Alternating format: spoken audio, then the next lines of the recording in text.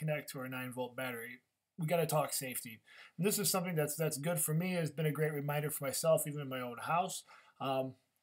Anytime we tamper with batteries, we have to proceed with caution. Most importantly, with the 9-volt, if you do a simple Google search, a 9-volt battery can burn a house down. And so if you're not using the 9-volt battery, you always want to leave them in the packaging, because if these two pieces, the part of a 9-volt battery is these are so close, the positive and the negative circuits, that if we could short this out, it could create a fire, because 9 volts is a lot of power.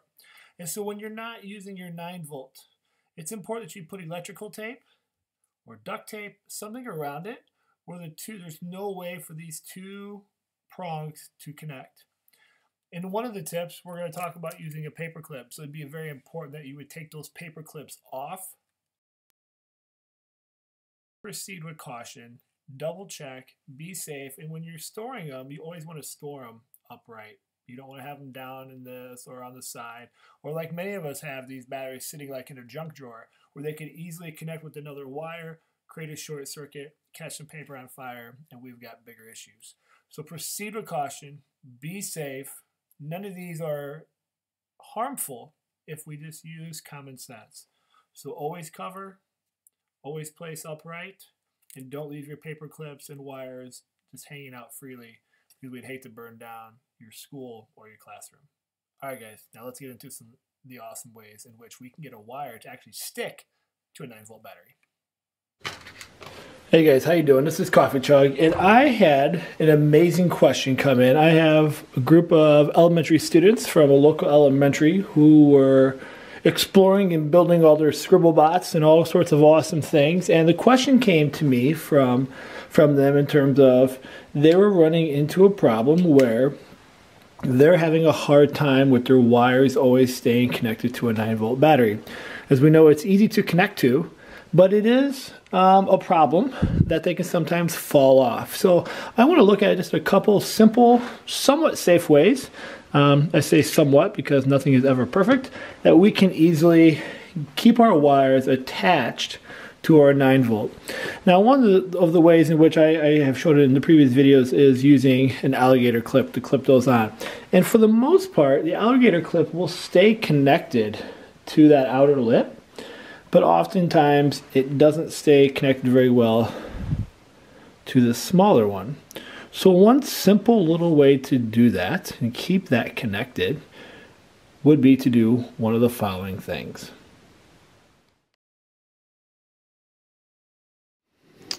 So the first step, if you have it where it's coming out, the very simple thing for you to try first, just like that just fell right there, would be to get some duct tape and just create these smaller strips, just kind of ripping it in half. And the first thing that you could do is just connect it on and just add some tape and secure that clip on.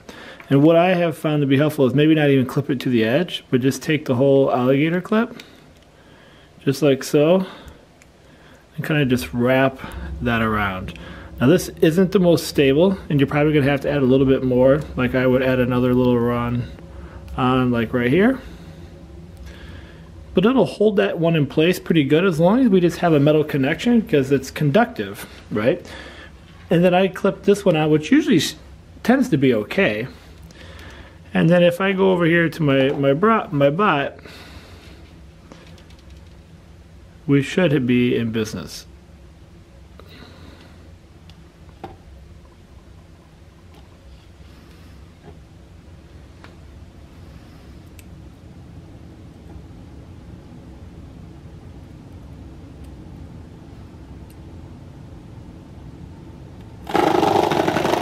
There we go.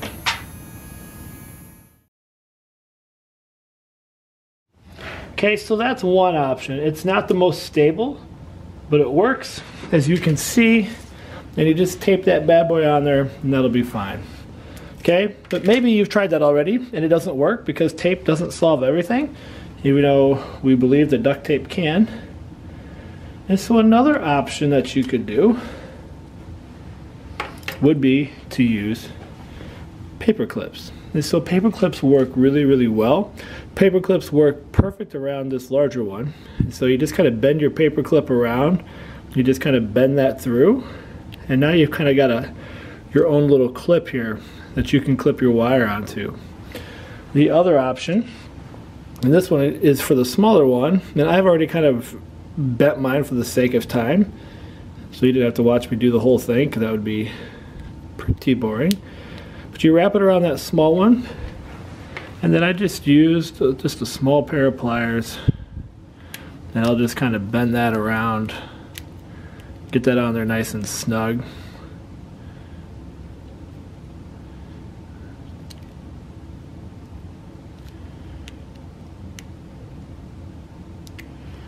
So that stays on there just like so.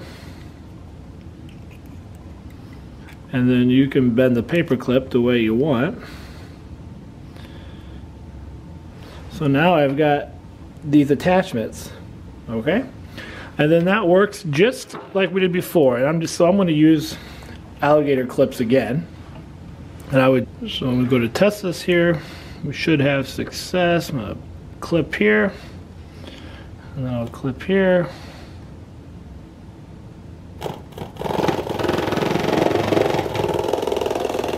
And away we go.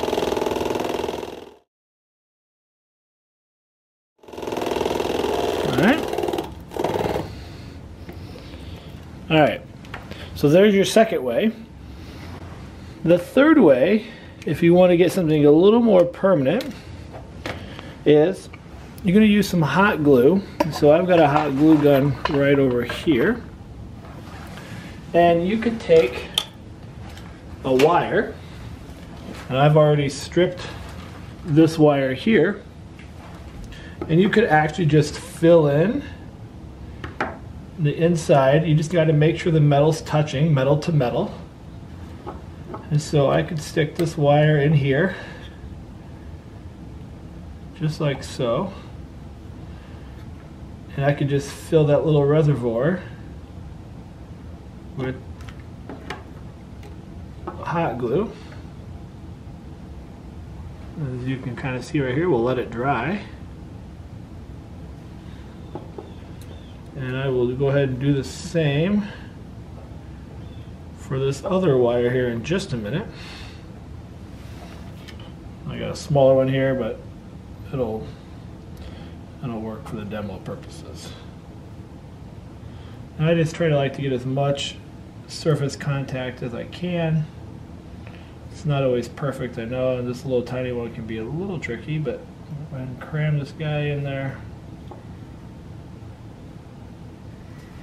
I'm going to add that dab of glue. Obviously you got to be careful with the hot glue gun so you don't burn yourself. But as this dries, then it's the same kind of thing. We could use alligator clips, or you could just twist the two wires together if you didn't want to do the alligator clip. And then we should have success with this as well. So this would be three ways. We would have our paper clip option, our other option that we had, obviously this one, and then we had our first one just using some tape, which is probably something you guys have already thought about. So now, when we get over here, we should have success. And I'm not going to do the alligator clips this time, but I could just alligator clip from here to here over to these wires.